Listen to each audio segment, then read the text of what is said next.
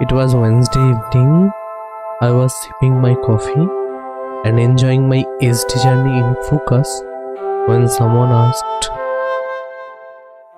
"How to install LORA in Foocus?" My friend, you have been heard. Then I realized I was so engrossed in the beauty and ease of use of Foocus, I actually forgot to try out any of the LORAs that I possess. So I started my journey to see how we can install LORA models in Foocus. Is it really easy to use them, and do they really perform just like other web UIs? Let's find out. If you have watched some of my previous videos, you already know how this is gonna turn out. We are going to pay a visit to our favorite store where everything is free, cvti.com. Let's filter the model specifically for SDXL LORA models. I think today I am going to try out this Fooocus SDXL and this Schematics SDXL model. Just download them from this link here. The next is a simple game of copy and paste. Go to Foocus, Models, LORAs, and bring our LORA models here. Now I am going to restart the Foocus web UI. Next we click on this advanced checkbox here, and under the model tab we can see you can select 5 LORA models and apply them simultaneously. From this drop down menu I can select any LORA models I want. For starters I am going to start with none. Here is an option to select the model weight, which varies from -2 to +2 and generally is kept at 0.5. That answers our first question. Can you install LORA models in Foocus UI? You definitely can. Is it easy to use? This is the easiest way I have ever used any LORA models. Even in Automatic 11.11 it is not this much easy to use, and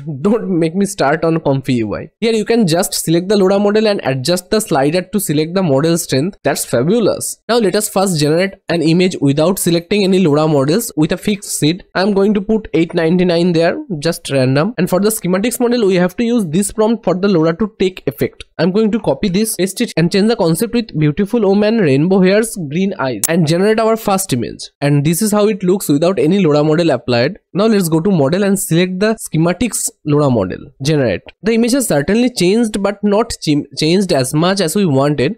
Let's try increasing the weight of the LORA model. Even at 1.05 model weight, this hasn't changed the image it should with the LORA model. Let's try increasing it a little bit more. Now with the model weight amped up to 1.31, this really is looking like the LORA model. So that answers our final question. LORA models work in Foocus exactly like they work in Automatic 11.11 or Comfy UI. Let us try the second LORA model that we downloaded. Here the trigger word is woolen with double O's replaced by zeros. I'm just going to put the trigger word in front of the prompt and again set the LORA to none. This looks a lot like the first image. Actually the styles in Foocus applies lot of prompts on top of our original prompts into the image. Therefore the generated image is almost the same as the first one because major part of the prompt is still the same and the seed is same. Now let us select the Woolify LORA model and I'm going to keep it 1.31 from the get-go this time. But the image still looks the same. Let's try setting the modular to maximum. The image has changed, but it still looks nothing like the LORA model. Maybe in this case the LORA model works best with other types of prompts, other types of inanimate objects. Let's try one prompt from the CVTI page. I'll just be copy pasting the positive and negative prompts from their page and generate the image. And this time this worked perfectly. Maybe it has to do something which kind of prompts are applicable with this LORA. Let me try the same prompt again without the LORA model applied. This one also looks made of wools just like the previous image and without the LORA model applied. Clearly it is in the prompts that this image turned out this way, not the other way around. And the previous image where I didn't use specific prompts, it could not employ the LORA model onto the image. Well, it was really fun today. If you want me to keep making these kinds of videos, then a thumbs up and a